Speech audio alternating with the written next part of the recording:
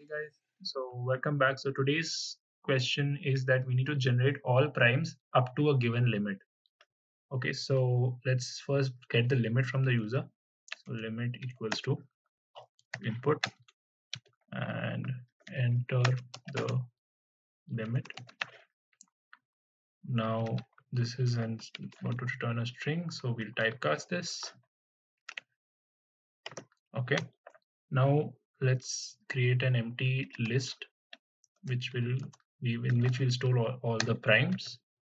So prime. Now for I in range from 2 till the limit plus 1,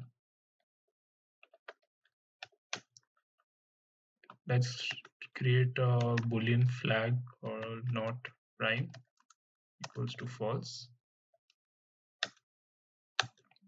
Now for j in range from 2 till I, if I percentage j equals to 0, that will be checked for modularity. Not prime is true, and then we break.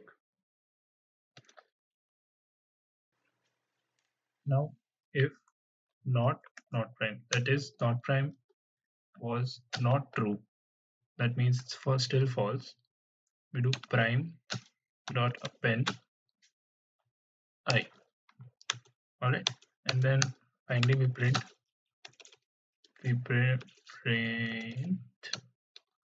the list prime.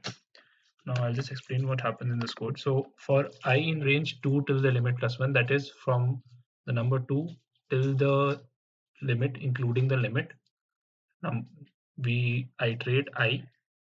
We set a at each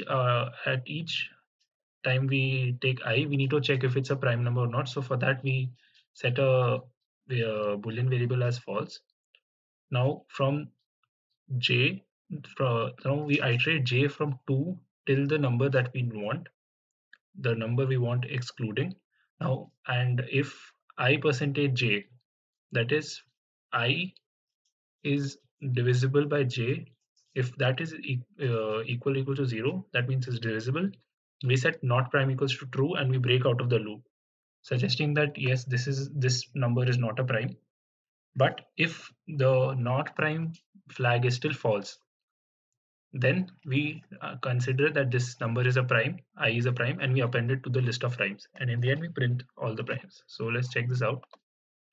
So let's give a limit as 10. So we can see that 2, 3, 5 and 7 are primes. Now let's again run this. Let's give the limit as 50, and you can see that again the list of primes has been printed. Alright, that's it for this video. We'll be coming up new videos. Thank you.